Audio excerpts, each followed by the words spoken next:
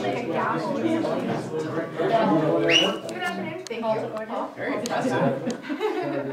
Good afternoon. I hope you guys all enjoyed your lunch. We've got a great session today, which will be discussing 800-53 Privacy Appendix, what it means and how this affects you. We have two wonderful presenters here. I'm just going to give brief introductions to them.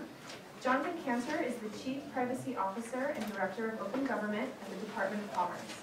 As Chief Privacy Officer, he is responsible for privacy and data protection policy for the department and also serves as the key advisor on issues relating to privacy. Jonathan also leads the department's Open Government and Transparency activities, as well as its Freedom of Information Act and Federal Advisory Committee Act programs. Prior to Commerce, he worked at the Social Security Administration as the Executive Director for Privacy Disclosure and SSA's Office of the General Counsel. We also have Rowan Shaddix. She joined the FDIC Internal Privacy Program as a Senior Privacy Analyst in 2007. In this capacity, she works on a wide range of program, policy, awareness, and compliance initiatives aimed at maintaining a culture of privacy throughout the corporation. She also serves as co-chair of the Best Practices Subcommittee of the Federal CIO Council Privacy Committee.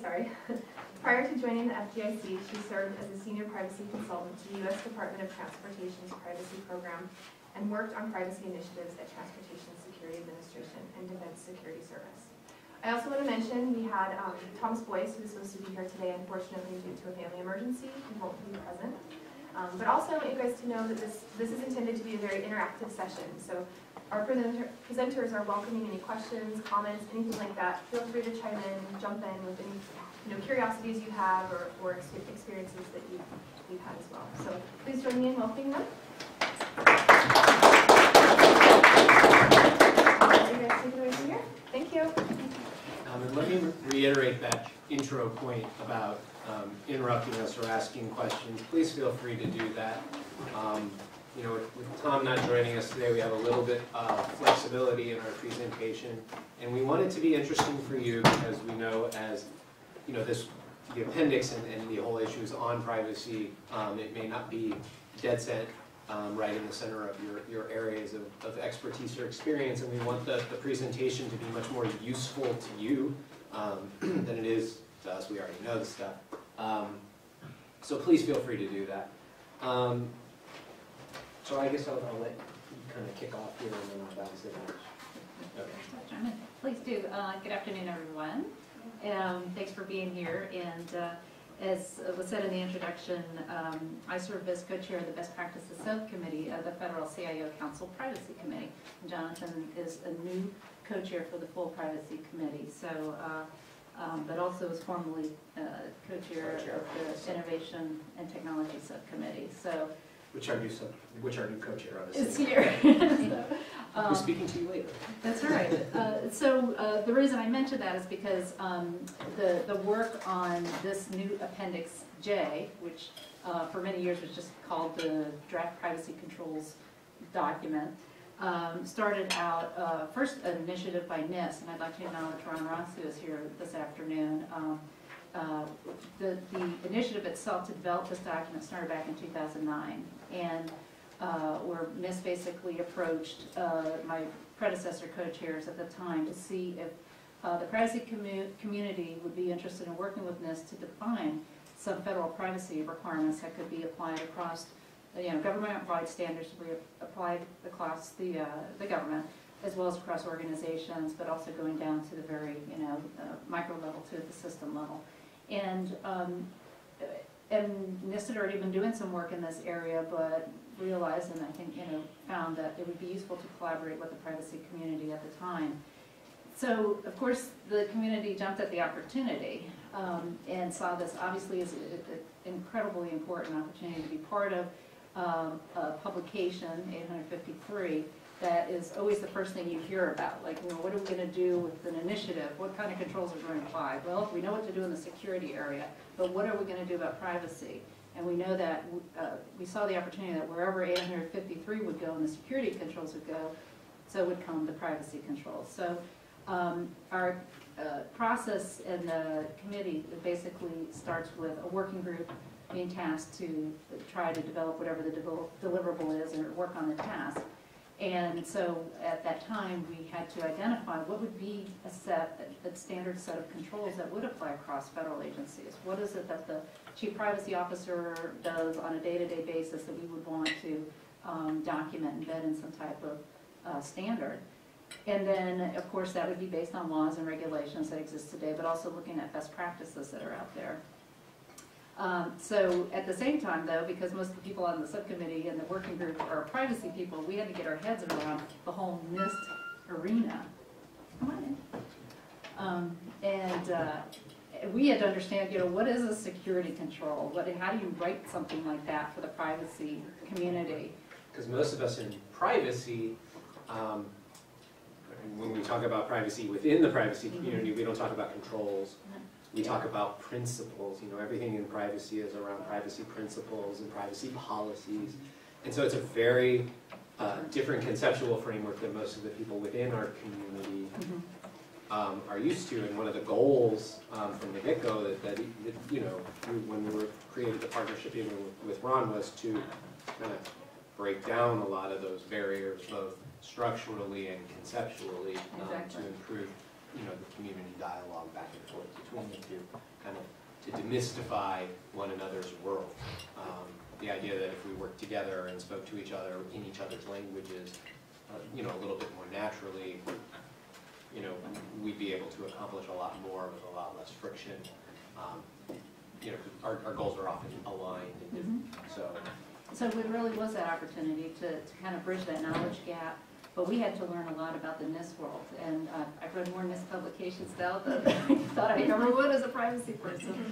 And I still have a lot to learn, but it really was an incredible opportunity. So we went through this process really through 2009 of trying to document what we knew today were requirements for privacy officials, and then trying to put it in a way that would conform with the NIST way of doing things, but still be written with the privacy official in mind, because the Appendix J document, when you look at it, is really intended for, first and foremost, for use and implementation by the Chief Privacy Officer or whoever is the designated privacy official in the organization. But because it is in a NIST document, a security document, we know that there is a significant part of the security community that also shares responsibilities for privacy, or in the CIO office. So we knew we had to also write to that audience. But really it's written first and foremost to a privacy audience, and that is the reason why the document is structured the way it is. It's based on a set of standards called the Fair Information Practice Principles.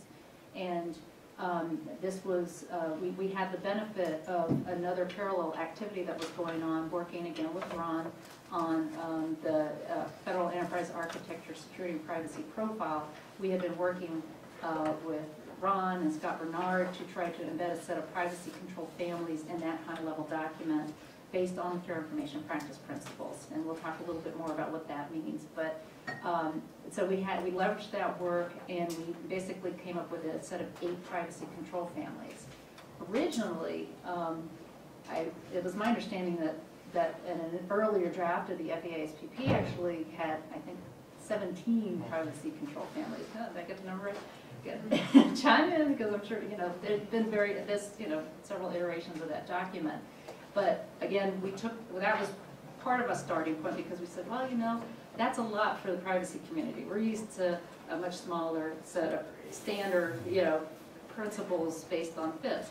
So we came up with 8, and leveraged that work in developing, what is now Appendix J. We also at the time had the benefit that we were working on something called an Elements of a Federal Privacy Program white paper, which was published in 2010. So that was another opportunity that we had where we were really documenting the day-to-day workings of a privacy office, what would be an ideal privacy program. And so we leveraged that information and used that in the drafting process. Throughout the drafting process, too, we were in consultation with Ron and his team, particularly Erica McAllister, because we wanted to make sure that what we were writing was in the right framework, made sense. We've learned a lot about, writing for a NIST publication, and we also had to go through our own internal community vetting process, because documents get generated in our subcommittees, they go to a full privacy committee review, co-chair review, and they're put out there, so all agencies get a bite at the apple. Right, so the privacy committee is actually one of the 5 subcommittees of the full CIO Council, the federal CIO Council. And so the privacy committee has, just like all the other big committees like ICANN and all the other ones, they have a set of subcommittees that focus in different areas. Roanne is now one of the co-chairs of the best practices. And as I said, Kathy Harmon-Stokes, who's out there, is one of the co-chairs of one of the other, the Innovation and Emerging Technology Subcommittee. And so the way that the committee structure has generally worked over time is, you know, each one develops its own products, and just like all the other ones, there's a lot of interagency circulation because the members of those subcommittees are interagency, and then it goes before the full privacy committee, and the privacy committee is comprised of senior privacy officials from across the federal sector, and it's also going out through sort of the staffs of those folks who are maybe working on some of the subcommittees, and then it kind of comes back. A lot of edits and changes are made based on all that feedback, and then it goes through another sort of clearance round of circulation, which is then done by sort of a core group, which is actually just a group of all the subcommittee chairs and the committee head. And then we, forward it into the full CIO council when it's issued. And so we're, in this case it was a little different because actually NIST is doing the issuing, so we went into the NIST process for issuance and it went out for public comment. Not everything the committee does goes out for full public comment, but it's a fairly... So this is a very widely circulated document, at least in its drafting and creation phase, it was very widely, fully vetted before it even went out for public. That's definitely. And so that was a new twist for us, is that we had to now realize that once we finished our work and handed it off to NIST, it becomes a NIST publication.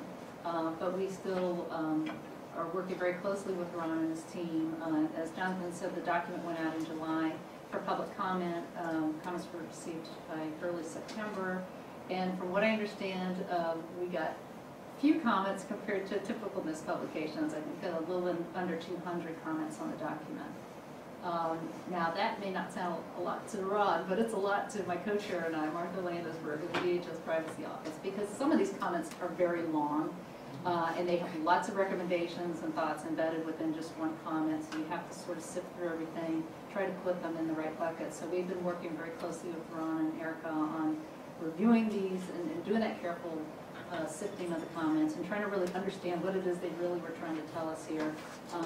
There's a lot of good catches, from the typos to, if you just tweak the word a little bit, you're going to get your point across a lot more clearly.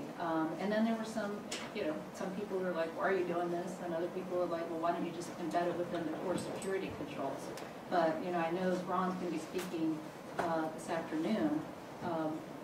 This idea of merging the two, I think is really key to understand that, we didn't want this to be just another family of security. Privacy has its own set of requirements, security being only one of them. And so it was really important, I think, to keep them distinct and show that respect for the two disciplines and the two sets of principles.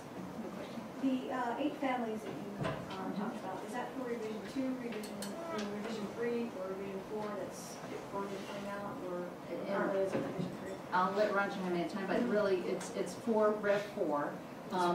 For Rev 4, and as you all know, Ron NIST called out for, informal comments on the current 853 publication in preparation and issuing a Rev 4. But then, because we had this part of, and this is intended to be, an appendix, a new appendix, because it was in this development process and ready to go out, the thinking was go ahead and let's get this Appendix J released and start getting that feedback. So I think the thinking is once the initial public draft of the Rev 4 goes out, this actually will be going out for a second iteration. Will it be an appendix to Rev 4? Yes. Okay. Yes. So it will be its own standalone. Hello, Noah.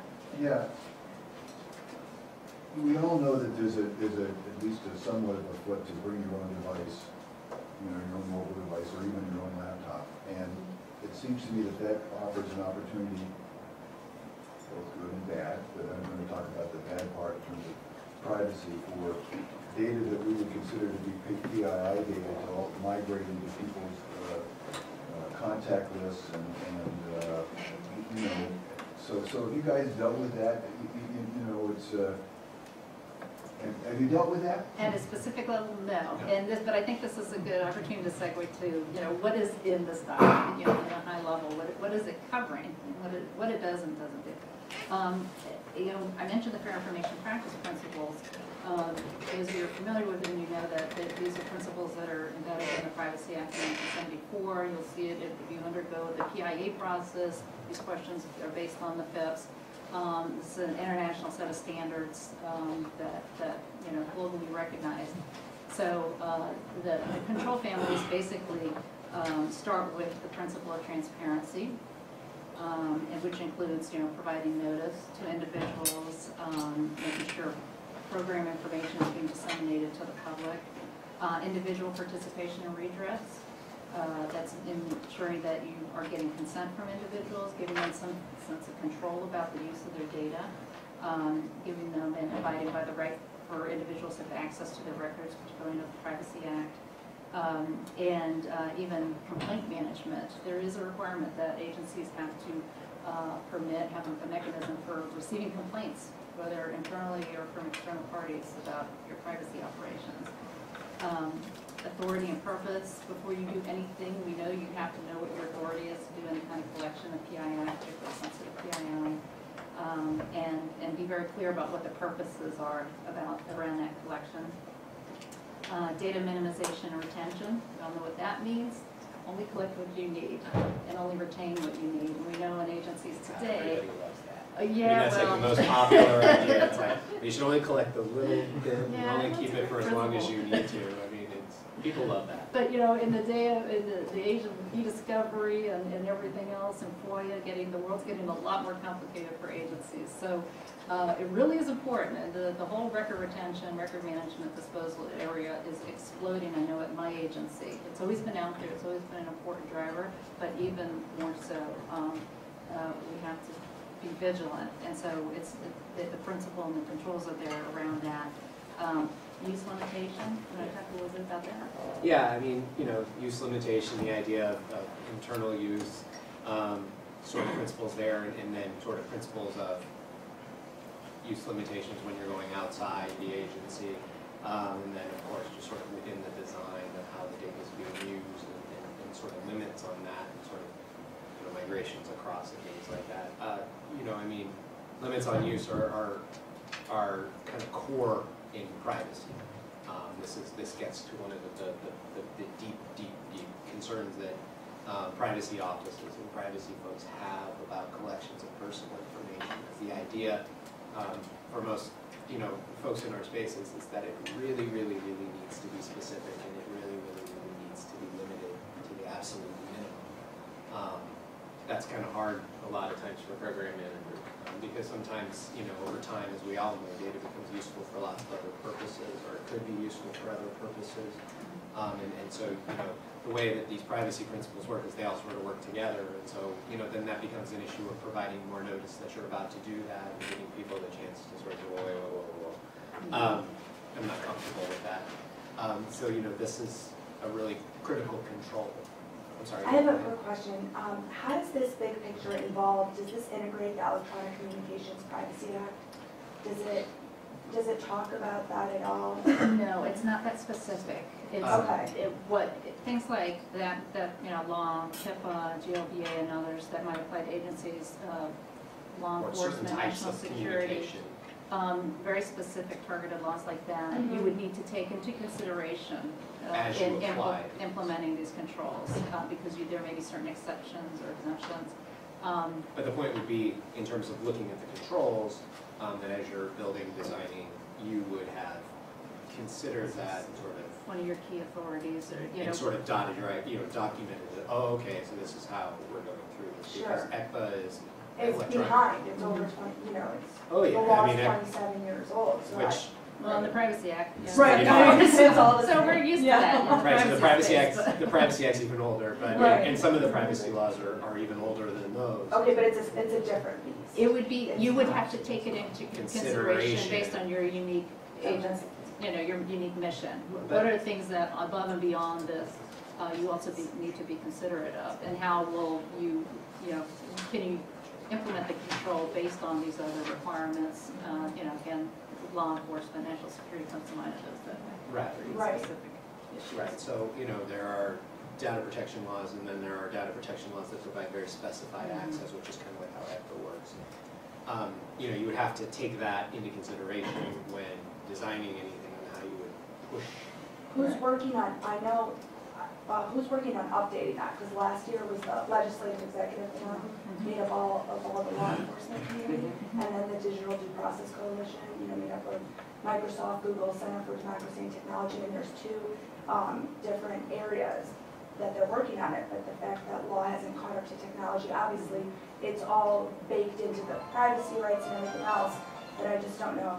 My big question was, I didn't know if it was integrated into the fair information practice principles, but you're saying it's looked at separately. So if you look at the principles at this level, Yeah. the 8,000 foot level, Yeah, so there's hundreds of laws underneath, either that cover specific categories of data. HIPAA is a great, people always think of HIPAA, actually, the privacy rule is actually just a regulation, but I mean, it's, Sure. and then there's Graham Rich Bliley Act, which covers a lot of financial services information, and there's several of them, that are very, very restrictive to certain categories, such as tax. I mean, there's tons of them. And then there are certain kinds of laws which prescribe certain access to information, so they're actually really not thought of best as privacy laws, they're actually thought of as special authorities that deal with sort of cutting through privacy laws, but in a very narrow way. You sort of have like the Bank Secrecy Act, and a lot of those acts which gives like very narrow band of universal access, but for a very, very narrow specified purpose and not other purposes, so there's certainly a privacy twist around it. All of that exists sort of under the high-level so the high-level principles. So the principles would be how you would design your program, that you would sort of deal with the multiple authorities, how they fit together, because not every agency sort of even has data that would be subject in a certain way, that you would ever trigger one of those unique laws. For example, and so you would, these would be the high-level principles. You'd look at everything, and then you might say, except for this little band of information, because that's covered by, this specific authority, and these specific people get access to it because of this specific law enforcement of unique authority. sure. It would be how you would document, and you would, in theory, and this is where the Privacy Office comes in, would help map those authorities to that particular activity, and that's the collaboration. Thank you. Yeah. And obviously, does that particular law, because in this case, we're looking at internal agency operations. It's one of the first impact of this. So, does it even apply to agencies? And we know HIPAA applies to certain agencies. But not all of them. Yeah. So, Can I segue off my question? And I can understand why you haven't dealt with it, my question in what you're doing in any detailed way. Do you think in the 8 principles that you've talked about that there's enough information or understanding that you can kind of take what you did and go and apply it to this whole yes. in personal devices doing government data? Yes. And the reason why, I mean, I do. I feel like very well, and it sure. was intended to be, to give you a framework, through which you would look at those kind of initiatives. And typically the discussion around those activities is, the security side. If there's going to be PII data on that, Right. How is it going to be locked down, especially if it's government records. But we want you to think through the whole, set of control families. There may be other issue areas that have not been thought about. Do you have a transparency, a public notice issue? Do you have a data integrity and accuracy issue that just force you to go through? Do you need to come up with a specific privacy policy just around that particular initiative? You know, for the first time, because we'll be part of a key security publication, we're hoping to, as Jonathan said earlier, demystify what privacy means and all of the things that you should think about. It doesn't give the solution to every granular initiative or situation, but at least it gives you a starting point, and you could go through this and like, okay, have we thought about this? Have we made sure we have the correct authorities to do any collection if that were the case?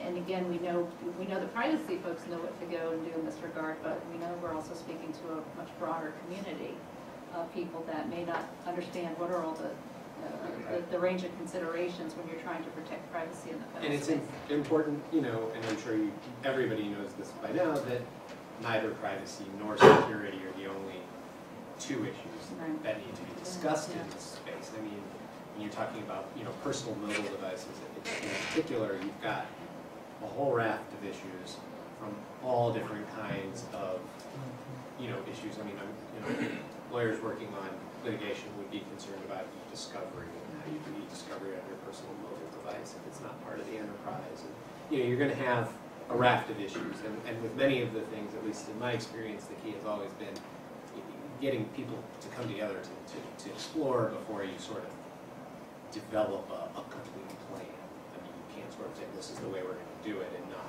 have it analyzed a lot of thoughts if you're going to structure it completely. And I mean, but you're right. I mean, I do think at a principle level, yes, this is the roadmap you take for addressing the privacy issues. Does that mean you've addressed everything? No, because there's too many other things out there that aren't particles. But I do think that this will be the proper framework to use to address even mobile in privacy. And a key reason why this document, we see it just a great resource and a way to empower people, because privacy people, there are not that many of us in the government today. It's a growing field, but we can't be in every meeting, every place where a decision is being made, where, you know, a seed for a new system or business process is being born. So we're hoping that this will help empower folks to have that conversation amongst themselves. We hope it'll encourage them to reach out to the privacy official, and now you'll know why the privacy person is asking all these questions, because they have embedded in their minds, it's tattooed on their brains, the Fair Information Practice Principles and this set of, and their own unique requirements for the agency. Privacy Act applies to everybody, E-Government Act applies to everybody, but you may have other unique requirements, that your agency has to meet. So the privacy person is trying to do that assessment and okay, what of all these things has to be done in order for you to launch that initiative successfully. And a lot of times, just like on the security side of the house, as you know, you're playing catch up, so you have to do that assessment and analysis really fast. And people want instant, determinations, but you might, for example, have to update, if not create, a system of records notice, a Privacy Act notice. And at our agency, because that notice has to be approved by the FDIC Board of Directors, we tell people allow anywhere from 6 to 8 months to get something like that done. Even though our CIO serves as our Chief Privacy Officer, he does not have the authority to just publish it. He can approve them, he can make sure they get written, but he can't send it to the Federal Register. So if you're developing a new initiative and you've got a SORN issue, you can see how much lead time you have to build in to address that. I'll tell you, the project guys really don't like to hear about that, but that's what we're there to tell them and then help develop a strategy about how they're going to achieve that in a successful production. Maybe worse than that. I'm still working on an update to my SORN in 2 years. Well, sometimes Just SORNs try to get can it take a long time, just to get the thing done. This is just an update to it. Well, and you have a board of directors deal with that's pretty amazing. System of records notice. So under the Privacy Act, you're required to publish a notice of a system of records when you're going to do a collection on individuals and you're going to retrieve and pull and disclose and share, sort of like it's the document that governs what you're going to do with a grouping of records that contain personal information that uses it and that you're sort of organizing it by that data. And there's a required Federal Register publication. So one of the things that's very difficult about it, as opposed to a lot of other documents, is there's this one piece that has to go out through that very formalistic process, and it's got sort of this public comment period where you have to wait, and then you may have to respond to things that are coming through that. Controversial your initiative Right. is. Depends on the controversy level of your initiative. So, Appendix J obviously provides a framework for how we handle and deal with privacy information within our agency. The intent is to take that now and actually get more specific and granular in terms of things like what I'm seeing in the industry, especially in the federal space, we're putting too many systems over and so on. And then you begin to lose sight of how many systems, what the mission is, and does that song represent that? One, so is there any thinking as the future versions of Appendix J comes out, we get more specific in terms of how often we do TIAs, how often we do someone, how often we update on how many systems can go on there, and things of that nature, because as a system, it's driving me crazy to see this, but we have several systems under one song. Obviously, we're on with the book in the day, but I guess it's the direction that we're headed that way. Well, that's a good question. Right now, we weren't contemplating going to a specific guidance around that. I mean, the Privacy Act and OMB regulation, those require you to do like biannual SORM review, to look at things like that. And I understand we definitely have system records notices that cover a lot of business processes and a lot of systems. Part of that's born out of the fact that it takes so long to get a SORM approved and published, so we try to fit a lot in there because we don't have the luxury of being able to just amend it and republish it every month, every quarter. We're lucky to get a package done a year, but we definitely do it our biannual review every 2 years. I think really it's great that you're engaged on that and you're concerned about it, and then that you bugged the privacy folks at USDA about that. One of the eight. Well, that's good. And that you're aware of that, because if it's not giving you the cover that you need, you feel like you can't defend with your IG or the public that and make clear this is addressing the system. And the system records notices don't typically say the specific systems that are addressed. Although it depends on the agency, ours don't. It talks very high level. It has very and I mean, part of the problem you're talking about is sort of the schism and the confusion, at least now, I think, down the road, where Privacy Act system of records really has nothing to do with IT. It can exist, and often the Privacy Act was written in the mid-70s, so it was written at a time, conceptually, mentally, it's all written around the idea of a file cabinet. And it made total sense at the time.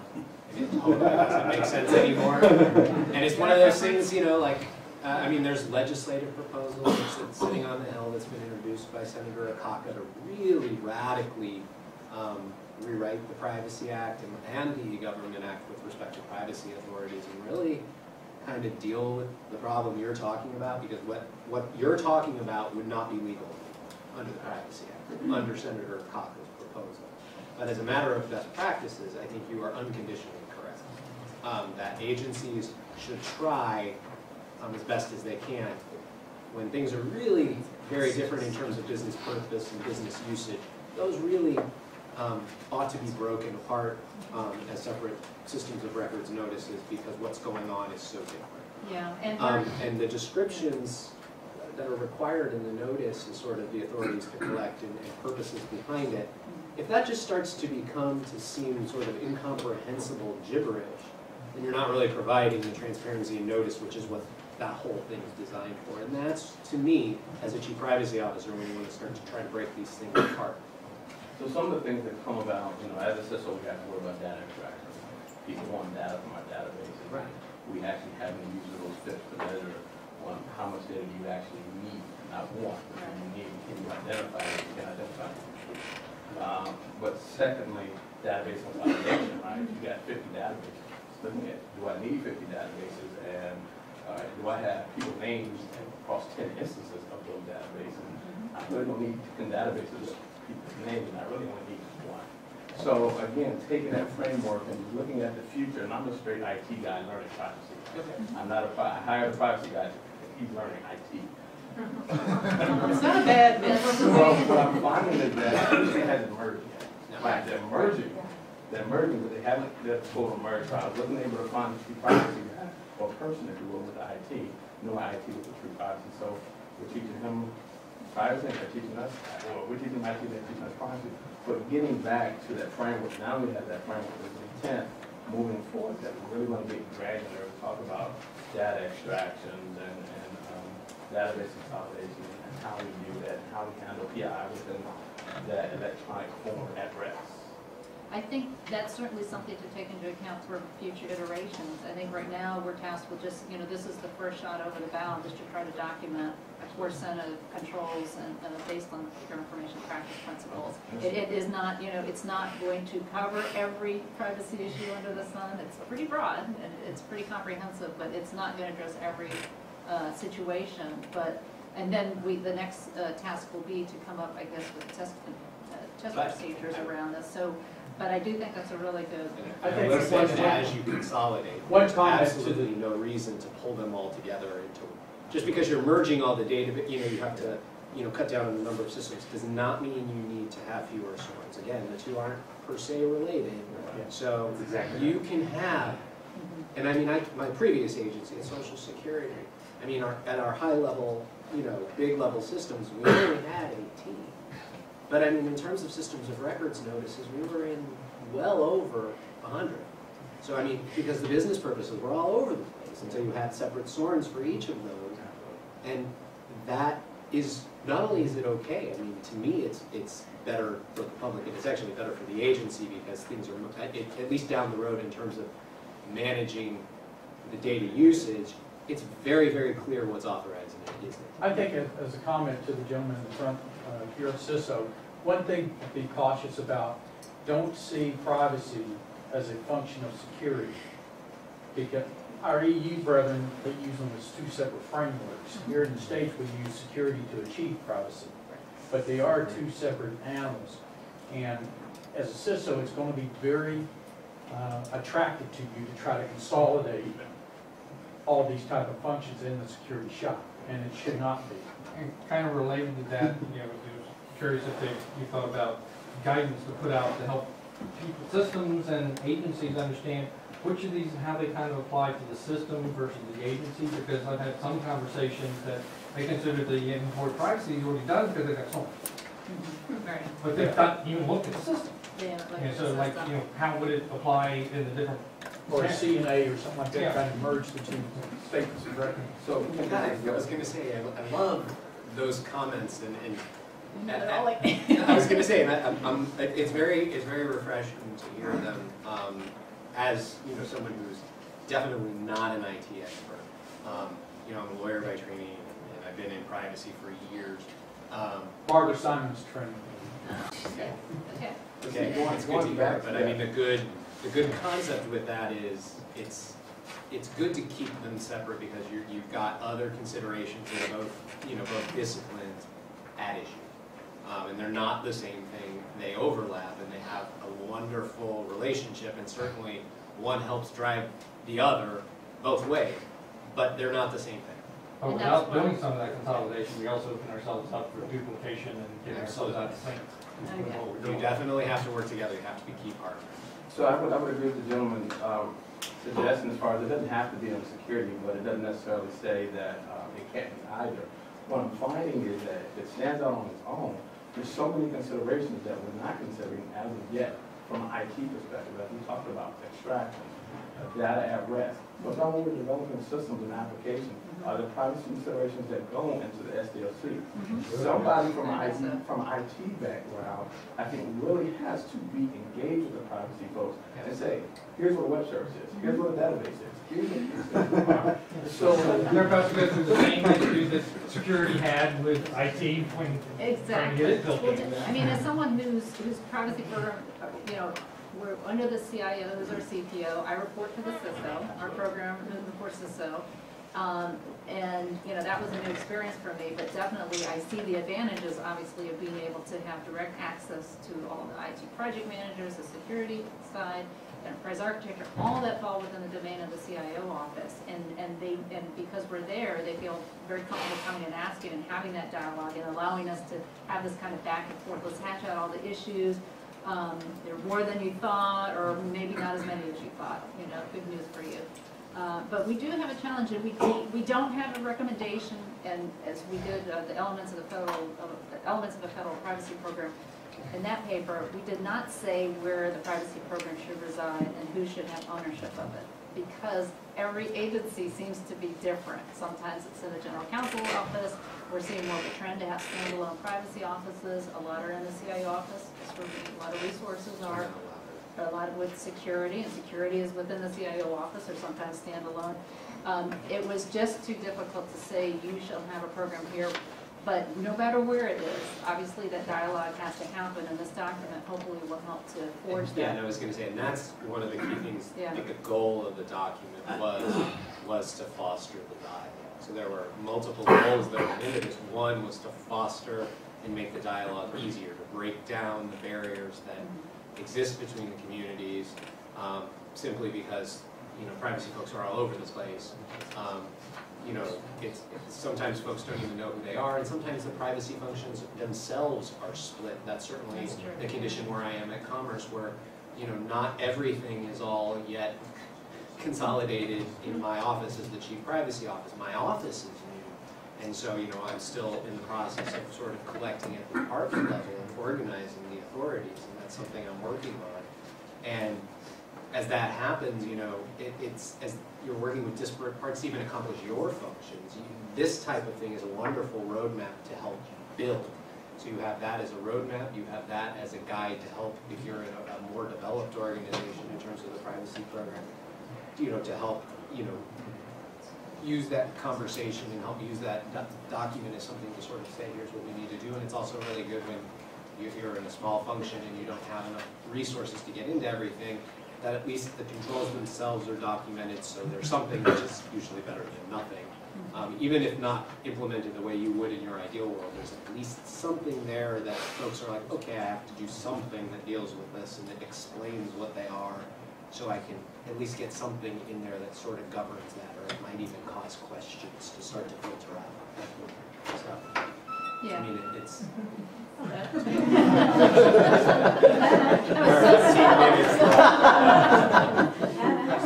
Sure, right on I know you've been time. waiting for like the longest time. And then there's, And I know a couple folks over Yeah, here please have too. that woman over there, in this row that's right here has raised her hand probably 7 times before me, so if you want to go first, Go ahead. Please. A whole lot of different things come to mind.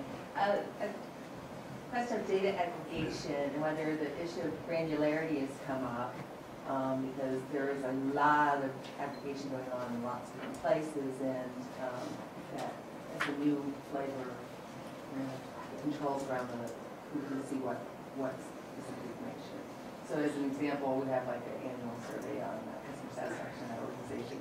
If you have an office that's full of 6 people, you know, he does a report out at, you know, at that specific level, because you can say, oh, I know who said that.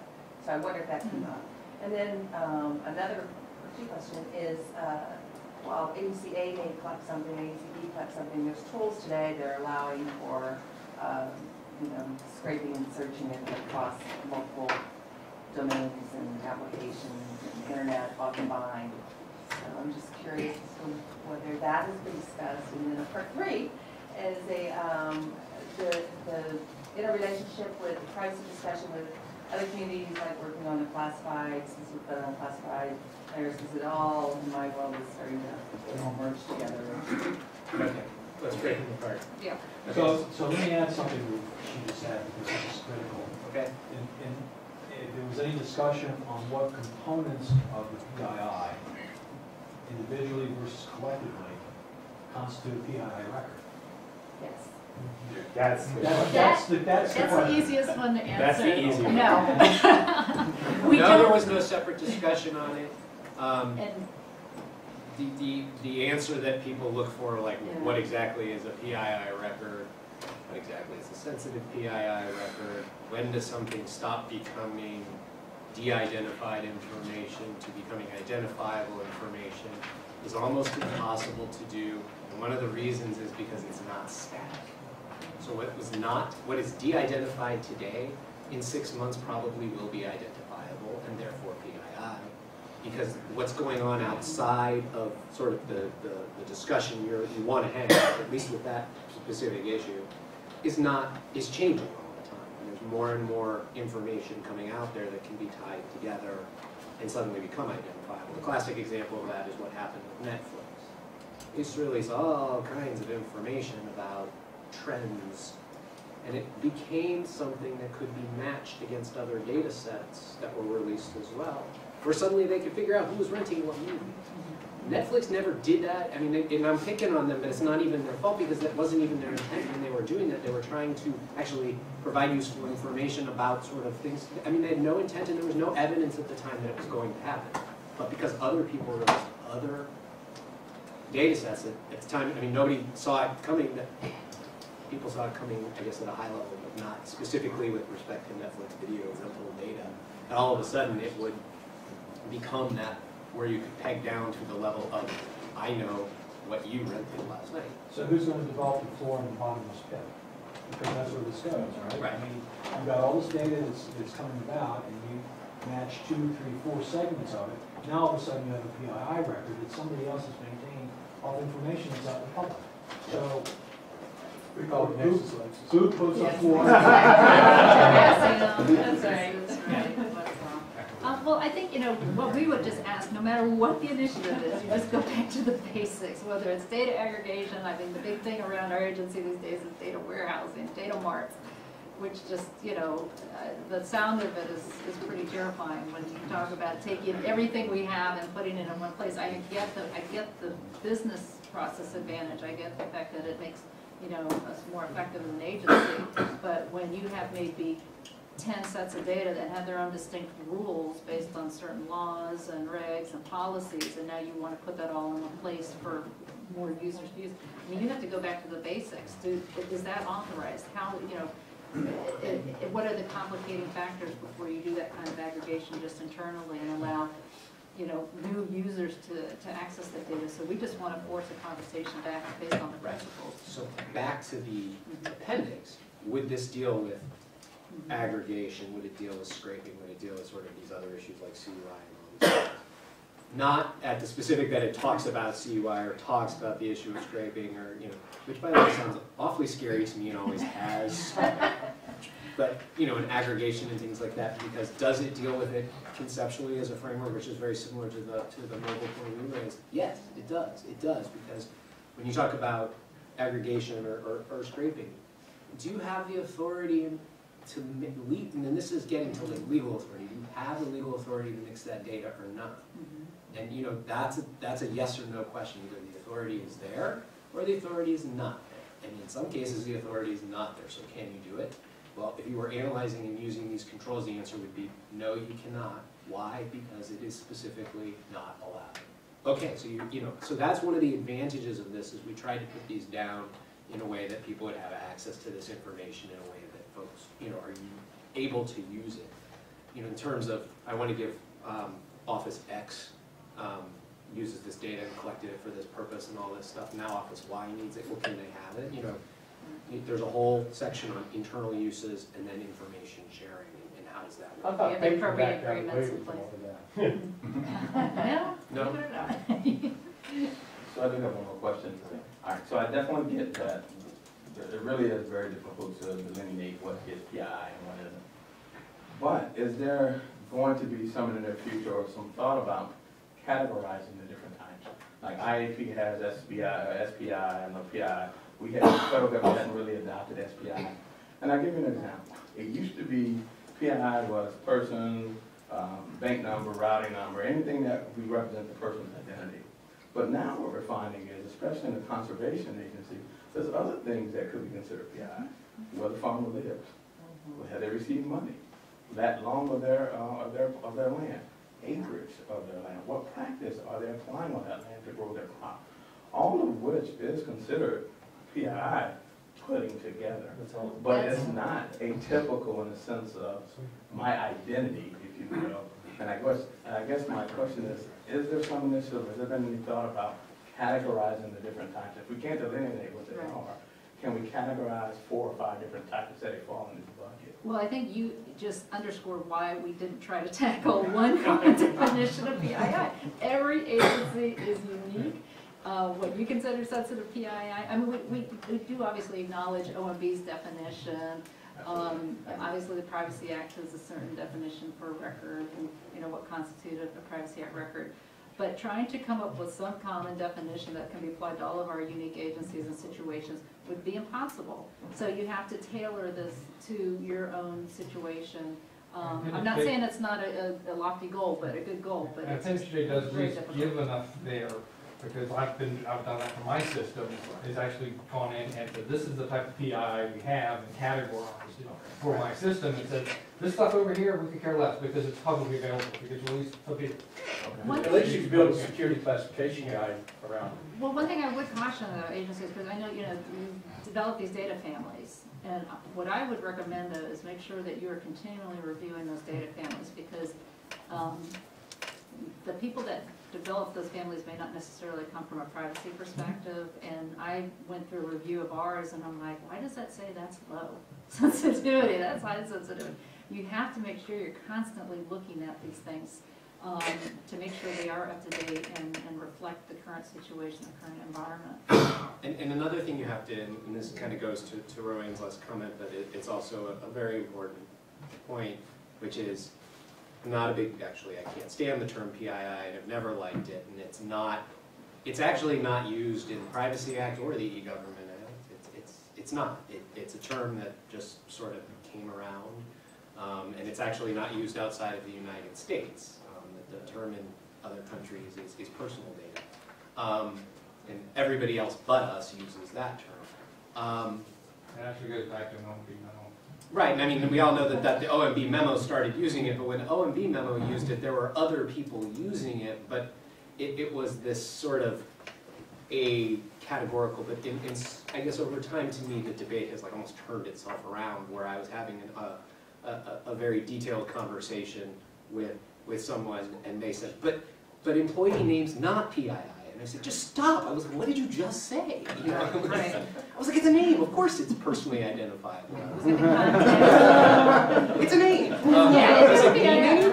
PII does not mean personal. Right. I mean, it got to the point of where, I mean, it really has, so I mean, if you're going to talk to a privacy person about it, it's going to be a lot less important about whether it's PII or not PII, and whether or not it's worthy of protection, or is it not something that needs to be protected, which is much more the sensitive, not sensitive discussion. Well, and I think the SPII came about, and I'm correct me if I'm wrong, but it was an OMB memo, one of the 615 or 616, and you really had to make sure you were, classifying the data and categorizing your systems in accordance with the right sensitivity level, because that was going to cost the agency money. A low or moderate or high rated system makes all the difference. So agencies needed some way It came out right after all the VA breaches. Exactly. So you had to have a way to sift through and know which ones belong in that high caustic category versus, the ones that you don't have to worry about. You always have to look at the context too, even if it's just a list of names.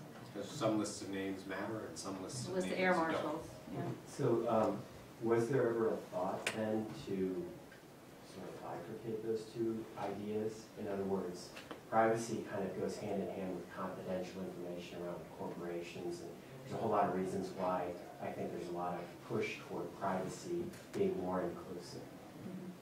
PII really kind of strikes at the heart of us as Americans being personal people with personal rights and personal, ownership of our personal information.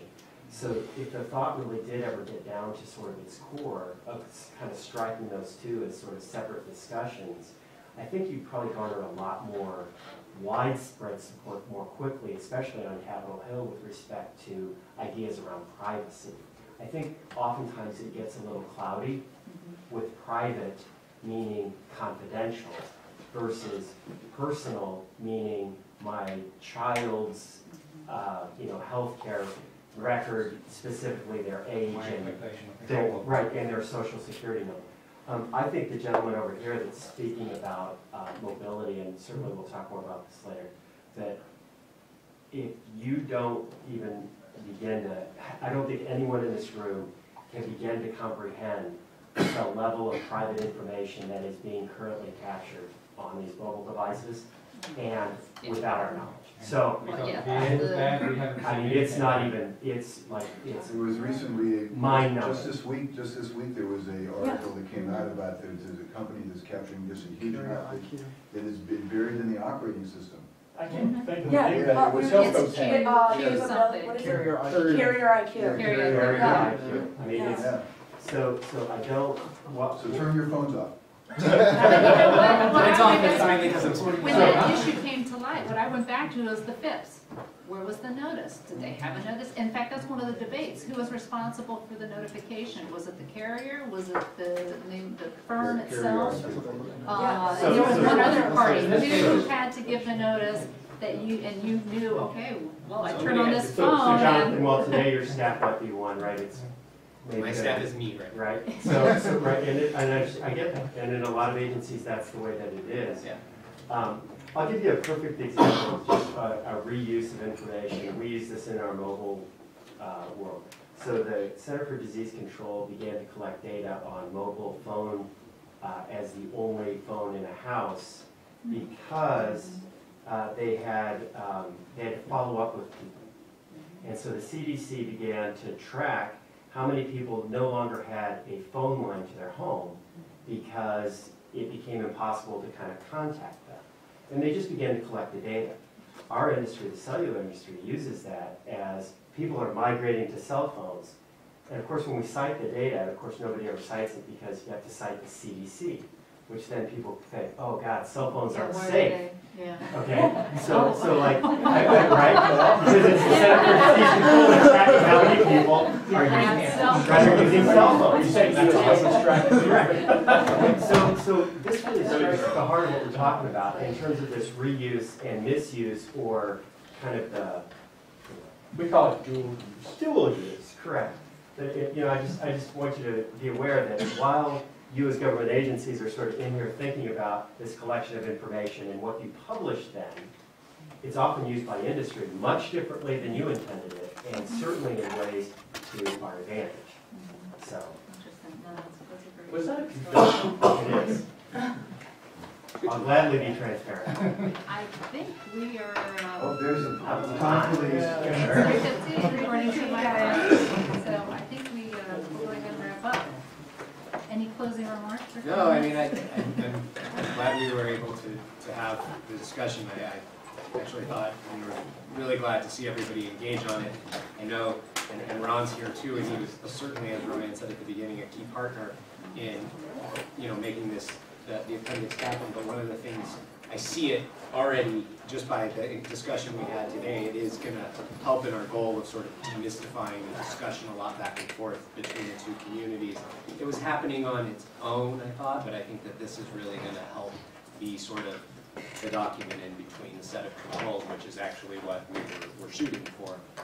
You have educated the IGs on this, so they're not going to use it as a stick to beat everybody. Well, We and didn't actually, get I'm to going that. to get to that point, which is, this was actually designed, Thank you that for bringing was this point. one of our goals, which was, And I want instead of to- having different sets, and I've been personally at the end of this, and I know several other Me too. folks, and I hate to leave this Alright. delightfully juicy kernel on the table when we walk out. But I know everybody has been at the back end of an audit where privacy came up, and it was talked about in some kind of weird way where there was like, what? And even the privacy folks were like, wait.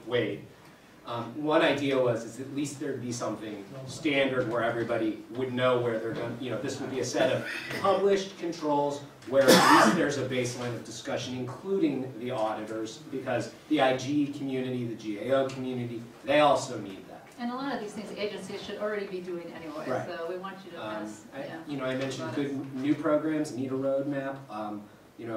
Old programs need better dialogue tools. Again, the idea of empowering everybody to do it.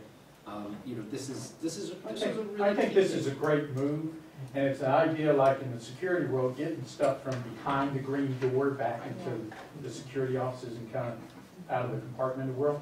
This is taking it out of the legal world, getting it away from the attorneys and getting it back into the masses. The way it Oh. It's called the- Hey, I'm a recovering attorney. It's a long time.